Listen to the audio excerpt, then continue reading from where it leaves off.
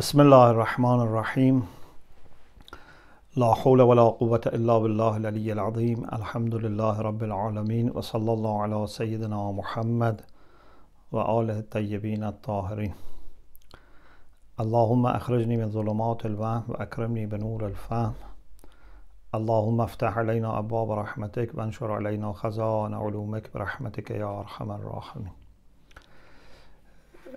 Alhamdulillah, we have to continue our study of Aqaidul Imamiyya, and we have two items from the section on Al-Ilahiyyat, on knowing Allah subhanahu wa ta'ala. One is Aqidatuna fil Badaa. Badaa is from Badaa Yabdu. It is not from Bada'a Yabda'u. Bada'a Yabda'u means to begin, to start. Badaa Yabdu means to appear. It means zuhur. In Arabic, when Badaa is used for human beings, which is the original meaning of this term, it is used when someone makes a decision and then changes his mind. Maybe he receives some other information, maybe he finds his reasons were not good enough for doing that. In any case, he changes his mind, he makes another decision. So for example, it is said that so and so was planning to go to this place to make this trip, then bada lahu and la yathab, for example, then it appeared to him, it became clear for him not to go. It is obvious that in this sense, Badaa is not applicable to Allah subhanahu wa ta'ala, because Allah's knowledge is absolute and He never lacks some information so that He makes a decision and later He comes to know more about it, or He comes to know that some of those things were not facts. So he has to revise. He doesn't need to revise for the same thing. If Allah ever revises something, it's when the parameters have changed. Otherwise, for the same thing, He doesn't revise. But in the hadith that we have, sometimes Badaa is used for Allah subhanahu wa ta'ala. For example, Imam Sadiq alayhi salam is quoted as saying, Man za'ama. First let me say the other one and then I come back to this. For example, Imam Sadiq alayhi salam said, Ma bada lillahi fi shay kama bada lahu fi Ismail ibni. Ma bada lillah fi shay. Bada has not happened to Allah subhanahu wa ta'ala in anything in the way that it happened to Him in the case of my son Ismail. You see, in this hadith, Bada is attributed to Allah subhanahu wa ta'ala. What is this? Ismail was the eldest son of Imam Sadiq alayhi salam. He was older than Imam Kadhim alayhi salam and was a very good person, very pious person. And some people who were not very familiar with the teachings of the Prophet and Ahlul Bayt and had some superficial knowledge, they thought that Ismail is going to succeed Imam Sadiq alayhi salam. Those who had knowledge from the time of the Prophet, they knew the 12 Imams and they knew that after Imam Sadiq would be Imam Kadhim alayhi salam. But many people didn't have that information, and there was no reason also, in my opinion, to make this very clear who is the next Imam. It could be a kind of cover and protection. There was no need to declare everyone when Imam is alive that who is going to be his successor, because enemies could have planned to kill him. So many people thought Ismail would be the next Imam. Even, as you know, Ismaili community, they started as Ismaili and they split in that time because they believed in Imam Sadiq alayhi salam, and they believed that after Imam Sadiq alayhi salam, Ismail was Imam. And the question is, Ismail died before? They said no, he is alive. He was alive and he was the Imam. So still they insist on the idea that Ismail was going to be the Imam. On the other hand, Ahlul Bayt themselves, and in particular, because this hadith was from Imam Sadiq, we can quote from Imam Sadiq. He himself says that no one should think that Allah has Badaa in the sense that he regrets about his decisions, or for example, he makes a decision and then he comes to know something else. Imam Sadiq clearly refuted this. So now we have to understand there is something deeper here, because what is on the surface obvious. No one believes that Allah changes his mind, Allah has to correct his decision. No. So what does it mean? This means that sometimes Allah subhanahu wa ta'ala gives a kind of impression by bringing something to the tongue of the Prophet or successors of the Prophet, or making things in the way that people get the impression that something is going to happen. But in his knowledge, in his eternal knowledge, he knows what is going to happen. But for some reason, for a period of time, he wants people to get that impression. There can be a matter of testing people, there can be different things. For example, Prophet Ibrahim ala nabiyyina wa alihi wa alayhi salam saw in his dreams, not just once, that he's going to slaughter his son Ismail. Ya bunayya inni ara fil manami anni azbahuk. It seems very clear. My dear son, truly I see in my dream that I am slaughtering you. He was sure. And the dreams of the prophets cannot be false. And Ismail alayhi salam also said, Ya abati fa'al ma tu'mar satajiduni insha'Allah min as-sabirin. My father, please do what you are asked to do, what you are commanded to do. So Ismail also understood that this was a command from Allah subhanahu wa ta'ala.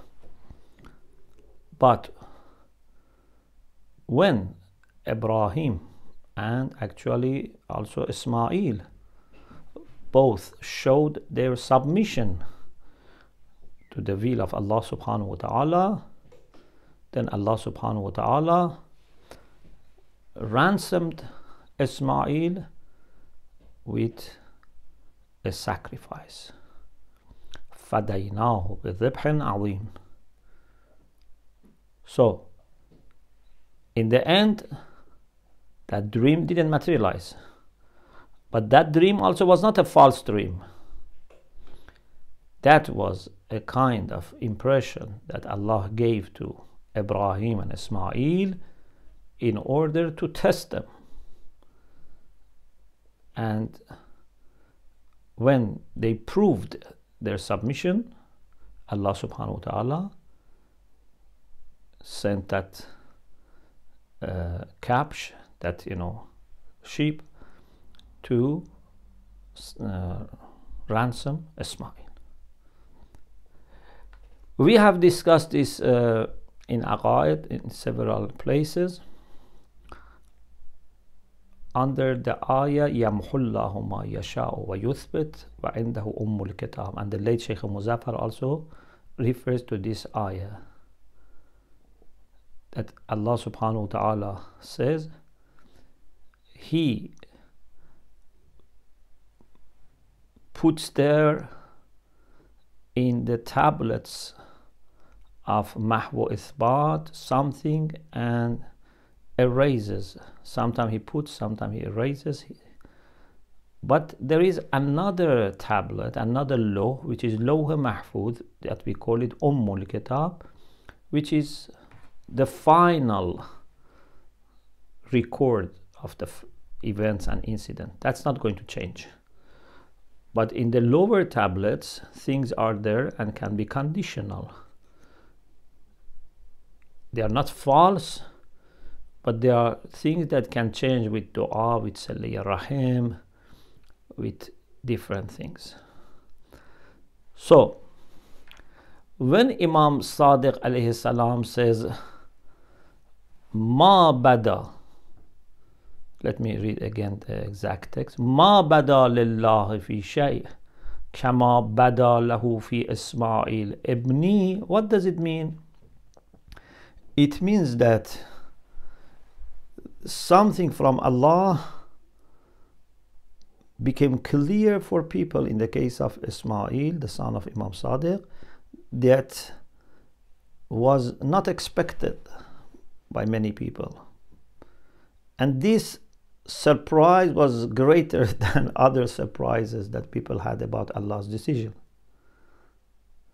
because many indicators would refer to Ismail, and perhaps there was a wisdom that people should think in that way, and there was a test also.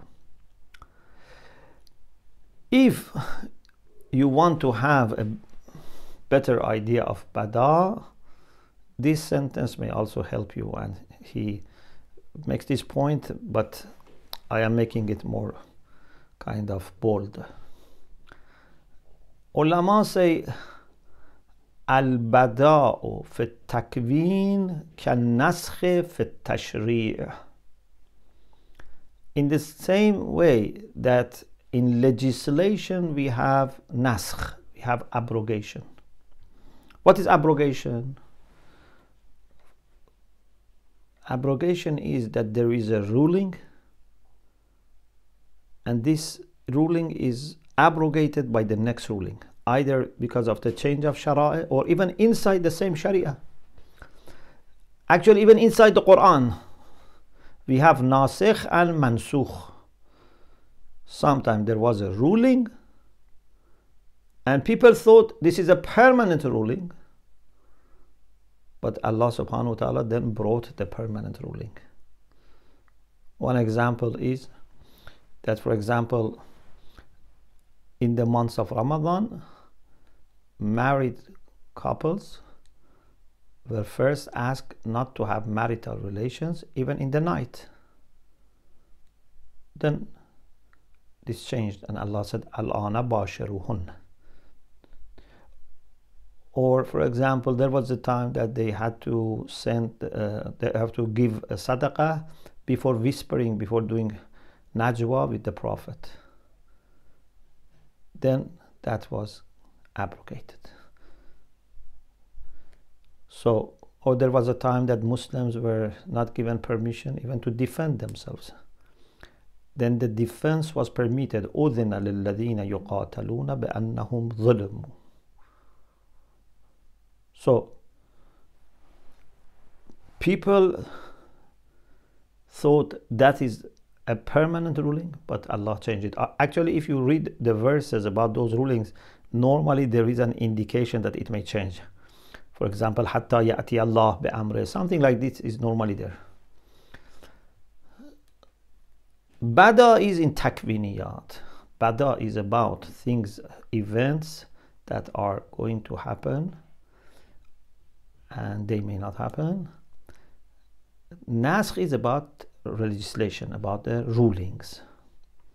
Okay, now let's see the text of Ayatollah Muzaffar, Sheikh Muzaffar Rahmatullah alayh.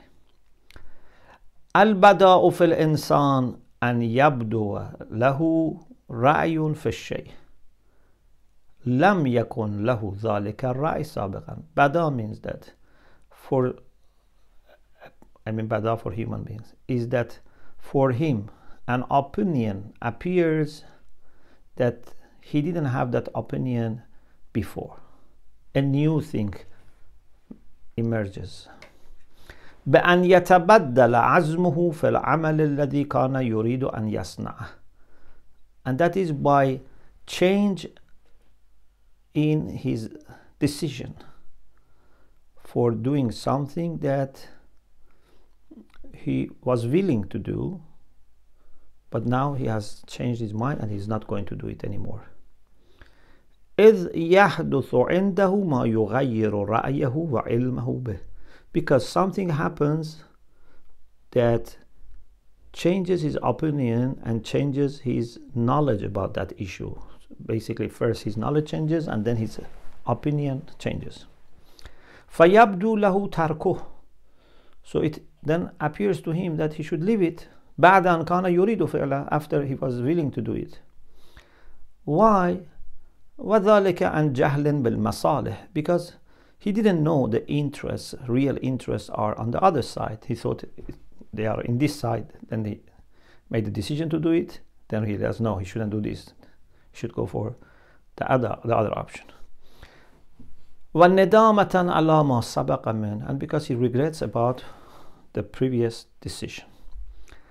وَالْبَدَاءُ بِهَذَا الْمَعْنَى يَسْتَحِيلُ عَلَى اللَّهِ تَعَالَى. Such meaning, Badaa in this sense, is impossible for Allah subhanahu wa ta'ala. لأنه من الجهل والنقص. Because Allah would not change his mind based on change in his knowledge and regretting. This is a kind of ignorance and this is a kind of deficiency which are impossible. ذلك محال عليه تعالى ولا تقول به الإمامية. Imamiyya don't believe in this kind of Badaa. So if there are people who condemn Shia for believing in Badaa, because Badaa means Allah, na'uzubillah, is ignorant, or Allah, na'uzubillah, regrets, they should know that Imamiyya do not believe in Badaa in this sense, and they reject, even our Imams in that time, they rejected this. قال الصادق عليه السلام من زعم أن الله تعالى بدا له في شيء بداء ندامة فهو عندنا كافر بالله العظيم. In Kamaluddin wa Tamamun Ni'mah by Sheikh Saduq. If you remember, in the middle of Sha'ban, I introduced this book to you and how Sheikh Saduq decided to compile this book after actually a dream and after seeing some problems. So whoever, Imam Sadiq alayhi salam says in this hadith, is quoted by Sheikh Saduq in Kamaluddin. Whoever believes, whoever thinks that Allah subhanahu wa ta'ala has appeared from him something, a change of mind has happened to him as a kind of regret, in our opinion, this person is kafirun billah. This person does not believe in Allah subhanahu wa ta'ala al-azim, Allah the mighty, Allah the great, because this means Allah is na'uzubillah ignorant. Also Imam Sadiq alayhi salam said, Man dha'ama anna Allah bada lahu fi shay'an wa lam ya'lamhu ams fa'abra'u min, or fabra' min, both can be. Whoever believes that Allah a new decision happened to him and he didn't know yesterday, I distance myself from such people, I disassociate myself, or you do. It can be abra'u or fabra'ah. I distance myself or you distance yourself from such people. غير, but however أنه وردت عن أئمتنا الأطهار روايات توهم القول بصحة البداء بالمعنى المتقدم. We have hadith from our imams that توهم, it suggests, it brings to the mind, or it may bring to the mind, that we believe in Badaa in the sense that we reject it. كما ورد عن الصادق عليه السلام. For example, it has been narrated from Imam Sadiq عليه السلام, ما بدا لله في شيء كما بدا له في إسماعيل ابني. No Badaa has happened for Allah about anything as happened for him in the case of my son Ismail. ولذلك نسب بعض المؤلفين في الفرق الإسلامية إلى الطائفة الإمامية القول بالبداء. And this is why some of the writers of the books on Islamic sects and denominations, some of these writers have attributed to the Shia the opinion of Badaa. They said Badaa means this, that God is changing his opinion, he's regretting about his previous decision, and the Shia believe in this. طعنا في المذهب وطريق آل البيت, because they wanted to attack this school of Islam. وجعلوا ذلك من جملة تشنيعات على الشيعة, and they made this one of the things by which they try to dishonor Shia and attack Shia. Maybe some of them didn't know, but maybe some of them also actually wanted to look for excuses to attack the Shia. والصحيح في ذلك أن نقول كما قال الله تعالى في محكم كتابه المجيد. What is right and correct to say what Allah says in this ayah. What do you say about this ayah? We say the same thing. For us, Badaa is the same as this ayah. I mean, the same thing that this ayah is saying. يمحو الله ما يشاء ويثبت وعنده أم الكتاب. محو means to wipe out, to erase. Yuthbit means to register. So Allah sometimes erases and wipes out, sometimes registers. But he has also the mother of the book, the preserved tablet. ومعنى ذلك أنه تعالى. So the whole idea of Badaa becomes this. أنه تعالى قد يظهر شيئا على لسان نبيه. Sometimes Allah declares something on the tongue of his prophet. You remember we referred to the story of Prophet Isa, for example, talking about married couple that after their wedding there was a problem going to happen, and Prophet Isa referred to that, but that didn't happen. Or Prophet Muhammad sallallahu alaihi wasallam was with some of his companions. A person was going outside city to collect some wood, and the Prophet said that he's going, for example, to die or to be beaten. I think he didn't be beaten. He said he's going to die, something like this. And then they saw him coming back. Rasulullah, when companions were surprised, so said, open the bag, and then there was a snake. And Rasul said, what did you do? He said, I gave sadaqah. So it was not wrong. He was going to be beaten by that snake, but sadaqah changed the situation. It's not that it was wrong. It was something which was going to happen but was not finalized. And the reason for that was to give a beautiful practical teaching about sadaqah, that how someone that was going to die and people expected him to die didn't die because of sadaqah, because of charity. So sometimes يظهر شيئا على لسان نبيه أو وليه, he makes something clear on the tongue of his prophet or his wali, his friend, or someone who has wilaya on his behalf from him. Or في ظاهر الحال, or the overall conditions suggest this. لمصلحة تقتضي ذلك الإظهار. There must be, of course, an interest that requires that kind of giving of impression.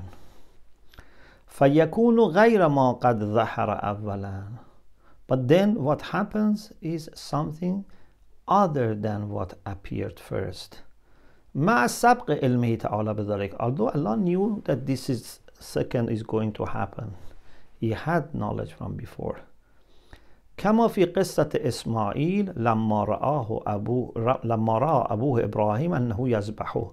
Like the case of Prophet Ibrahim and Prophet Ismail, that Ibrahim alayhi salam ra'a means ra'a in dream, because ru'ya sometimes means seeing by eyes, sometimes means seeing in dream, and sometimes means to have an opinion.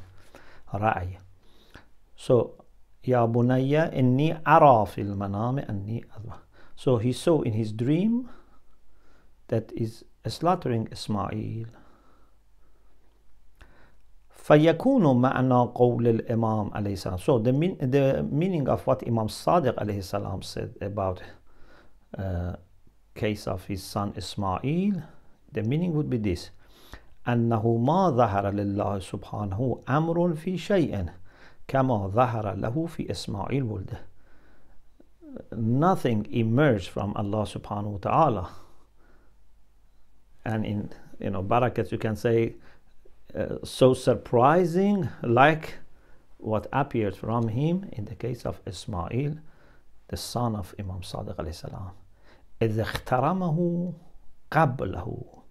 Allah took his life before Imam Sadiq alayhi salam. ليعلم الناس أنه ليس بإمام. So that people know that he is not Imam. If he had lived after Imam Sadiq also, then it would be very difficult. Imagine, even when he died before Imam Sadiq passed away, still some people think that he's the next Imam. If he had stayed longer, what would have happened? وقد كان ظاهر الحال أنه الإمام بعده. No prophet had said he would be Imam. No wali of awliyaullah said that, but ظاهر الحال. You remember the third thing was أو في ظاهر الحال. ظاهر الحال means the situation was giving this impression. This is what you could, collect from the condition, the circumstances. Because he was the greatest or the eldest son of Imam Sadiq alayhi salam. وقريب من البداء في هذا المعنى نسخ أحكام الشرائع السابقة بشريعة نبينا صلى الله عليه وسلم. Similar to Badaa in this sense, in the right sense about Allah, is abrogation of the rulings of previous shara'i, previous codes of law before Islam, or بل نسخ بعض الأحكام التي جاء بها نبينا, or even abrogation of some of the rulings that our own prophet brought, as I gave you examples. Okay, so Alhamdulillah, the discussion about Badaa finished. Now, do we have any questions, Brother Hussein? Yes, we do have questions, but not specifically related to this topic yet. So if you want to continue on to the next text, you can, Okay. Or we can ask questions from previous nights. Okay.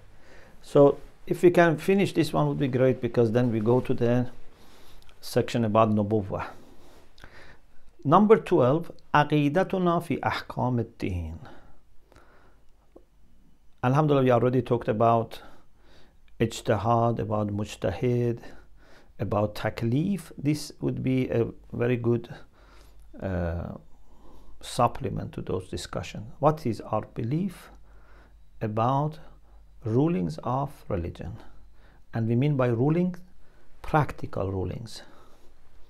نعتقد أنه تعالى جعل أحكامه من الواجبات والمحرمات وغيرهما طبقا لمصالح العباد في نفس أفعالهم. We believe that Allah has made rulings, which are 5, أحكام خمسة for example, and also we have أحكام وضعية. Some of you might have followed the lessons on أصول الفقه. We have أحكام تكليفية and أحكام وضعية. أحكام تكليفية are 5, أحكام خمسة. وجوب، كراهة، إباحة، وجوب، استحباب، إباحة، كراهة، حرمة. If you want to go by order, وجوب, under وجوب استحباب, then إباحة, then كراهة, then حرمة. There is no voluntary action. There is nothing for which we are responsible. Either it is one of these 5. Anything that you are going to do or to say, everything either is wajib or mustahab or mubah or makruh or haram. We have also ahkam wad'i, which we call it situational rulings, like tahara, najasa, zawjiyya, milkiyya, ownership, marriage, ritual cleanliness. These are ahkam wad'i because they are not directly about our action, but they imply some of our actions. Tahara by itself is not what I have to do or not to do. Tahara is a condition for this water, for this clothes, for this place.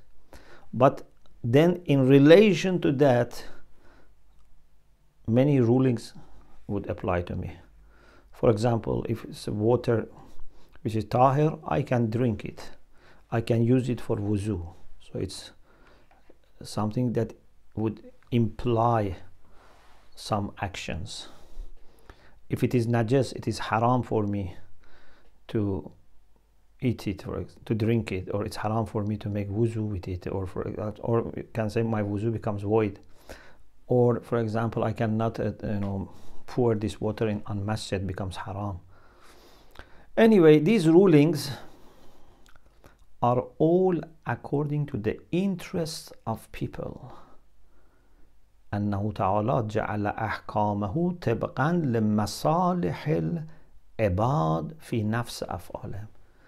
Allah has made these rulings according to the interests of people in their actions.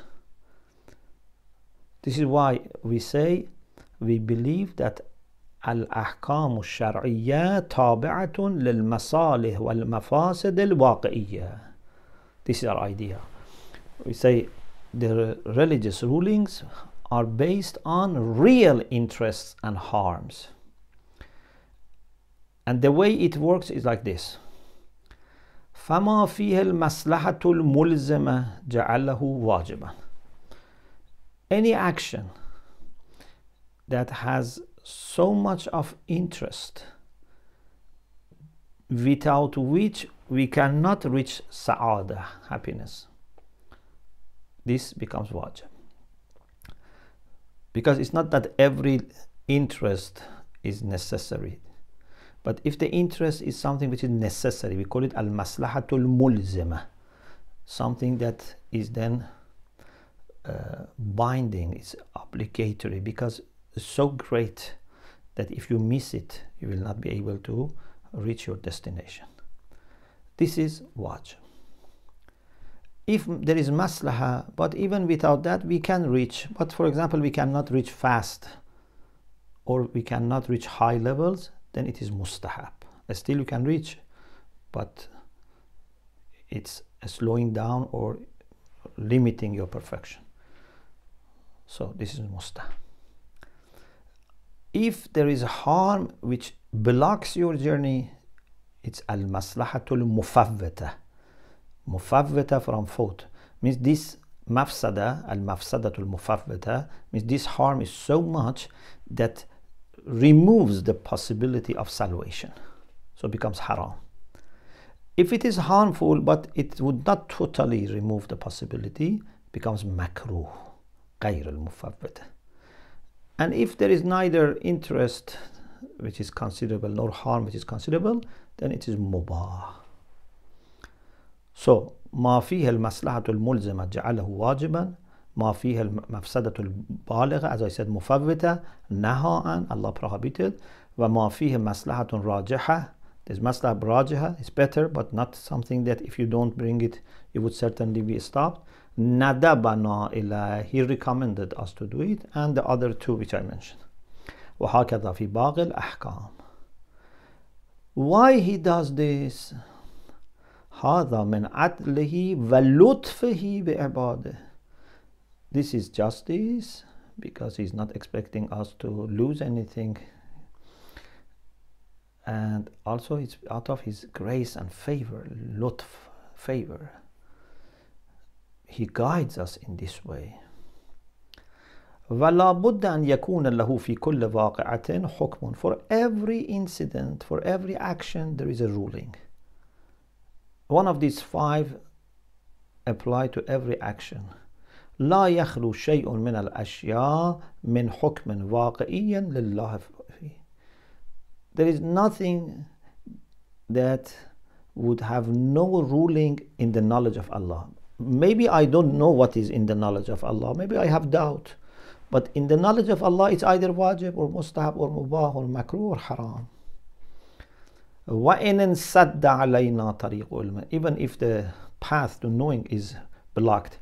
Insadad is a terminology that we use in ilm usul al-fiqh. Say babul insadad. If we are not able to understand the ruling of Allah subhanahu wa ta'ala, there is lots of discussion. Are we able to understand? We are not able. For example, those people who don't believe in khabar wahid, then some people say this would lead to insadad. That means we are not then able to discover the ruling of Allah subhanahu wa ta'ala. So maybe I don't know what is in the knowledge of Allah, but there is something there definitely. If you remember or you have studied usul al-fiqh, you know that we have rulings which help us to understand what is in the knowledge of Allah, and there are rulings that if we cannot understand what is in the will of God, practically help us. So we have usul amaliyah. If there is no ayah, no text, no way to understand what is in the will of God, then I have to do something. So we refer to usul amaliyah, which are four. We have bara'at, we have istishab, we have takhir, we have ihtiyat. This is something that in usul al-fiqh, inshallah, you will study. So everything has a ruling in the knowledge of Allah subhanahu wa ta'ala, even if you don't know. But He would not blame us, He would not punish us if we have no way to know those rulings. وَنَقُولُ أَيْضًا. Also we say إنه من القبيح أن يأمر بما فيه المفسدة أو ينهى عما فيه المصلحة.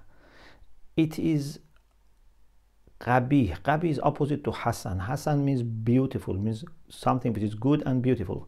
Qabih means something which is bad and ugly. It's immoral, it's bad if Allah asks us to do something in which there is mafsada, there is harm, or Allah prohibits us doing something which has maslaha, which has interest. Why should Allah tell us, for example, take this poison, don't take, for example, this food which is good? Why? غير أن بعض الفرق من المسلمين. But some Muslim sects, they have said, we don't have any independent understanding of what is good, what is bad, and we just take it from religion. Whatever Allah says do it is good. Whatever He says not to do, it's bad. He can change his situation. He can say, be honest. He can say, don't be honest. Whatever He says, that is good, because we don't have any understanding of ourselves. This is the idea of Ash'aris, who believed in husn qubh shar'i, means not aqli, not dhati. فليس في نفس الأفعال مصالح أو مفاسد ذاتية. In the actions themselves, there are no interests or harms which are essential. According to them, be honest or not to be honest, in reality, objectively are the same, because there is nothing as objectivity in morality. ولا حسن أو قبح ذاتيان. There is no intrinsic goodness and badness, and therefore there is no way for act to discover it. وهذا قول مخالف للضرورة العقلية. This is an opinion which is in conflict with a rational, self-evident idea that we can understand the basics of morality, and actually if we don't accept that, we cannot even prove religion. كما أنهم جوزوا أن يفعل الله تعالى القبيح. They said not only Allah can command and prohibit what is qabih, or fail to ask us to do what is hasan, He can Himself also does something which is qabih, or fail to do something which is hasan. جوزوا means they thought it is possible. And يفعل الله تعالى القبيح. Allah does something which is qabih, which is immoral. فيأمر بما فيه المفسدة. He asked to do something that has harm, or prohibits from something which has interest. ينهى عما فيه المصلحة. وقد تقدم, we said before, that this opinion فيهم مجازفة عظيمة. They are begging the issue. It's very unacceptable position. Why? وذلك لاستلزامه نسبة الجهل أو العجز إليه سبحانه. Because this would imply to attribute ignorance and lack of power to Allah subhanahu wa ta'ala. Why Allah should do something bad? Doesn't He know? Doesn't He have power? He's weak. Why He should do something bad? والخلاصة أن الصحيح في الاعتقاد أنه what is right in عقيدة is to say أنه تعالى لا مصلحة له ولا منفعة في تكليفنا. Allah has no personal interest or benefit in obligating us بالواجبات, to say, do واجبات, ونحينا عن فعل ما حرم, or to say not to do what He has prohibited. He doesn't gain anything. بل المصلحة والمنفعة ترجع لنا في جميع تكليف. مصلحة, مفسدة, interest and harm come to us in all obligations. We are the beneficiary or the loser. ولا معنى لنفي المصالح والمفاسد في الأفعال المأمور بها والمنهي عنها. It doesn't make sense to say that Allah commands and prohibits and there is no maslaha or mafsada. He just said do that and they are the same. He could have changed to the 180 degree opposite direction. Instead of saying be honest, said don't be honest. فإنه تعالى لا يأمر عبثا ولا ينهى جزافا. Allah would not command in vain. Allah would not prohibit arbitrarily. وهو الغني عن عباده. He is rich and He doesn't need His servants. ما خلقت الجن والإنس إلا ليعبدون ما أريد منهم من رزق ولا يطعمون إن الله هو الرزاق ذو القوة المتين. I don't need them to feed me. I don't need them to sustain me. Allah is the sustainer. Allah is the one who has dignity and power. So Alhamdulillah, we finished the introduction of the book, which was about وجوب النظر في الأصول العملية, and then about تقليد, اجتهاد, مجتهد. Then we finished the section on ilahiyat, knowing Allah subhanahu wa ta'ala, inshallah, tomorrow we will go to the second chapter after introduction and first chapter, the second chapter about Nubuwwah. And we have very good discussions about Nubuwwah being a favor, about miracles, about Isma, fallibility, about characteristics of the Prophet, about previous prophets and their books, about Islam, who is the lawmaker of Islam, about the Quran, about how to prove Quran, and about previous Shara'i. We pray to Allah subhanahu wa ta'ala to give us tawfiq to be always learning and sharing and acting. May Allah send His blessings to the soul of Ayatollah Muzaffar and all our scholars and teachers. Alhamdulillah Rabbil Alameen.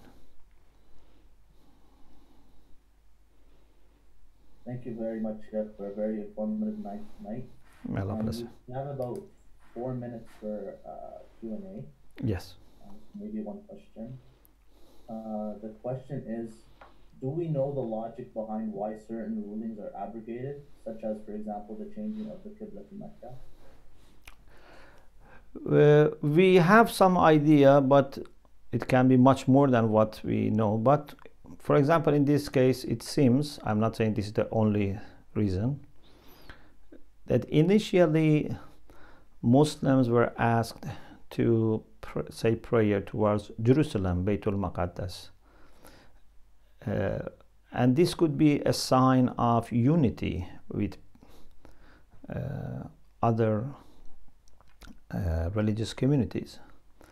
But unfortunately, some people from those communities, instead of appreciating this, they try to use this as a kind of means to attack and question Muslims, say they don't have Qibla of their own.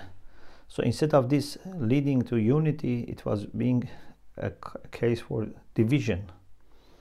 So Allah subhanahu wa ta'ala then asked the Prophet to move to Mecca. Of course, from the beginning it was known that this would be going to be the permanent and eternal, but this was a chance to see, to give an opportunity to those people that if they had acted wisely, it could have remained the same, but it was known that they are not going to do that. And also, I thought once in Medina, I was talking about Masjid Dhul Qiblatain. I said maybe also one reason is that so that Muslims also would develop a kind of belonging to Baytul Muqaddas, to Jerusalem, because Jerusalem is very, very important place, and many prophets have been there. Our prophet for Mi'raj has gone there.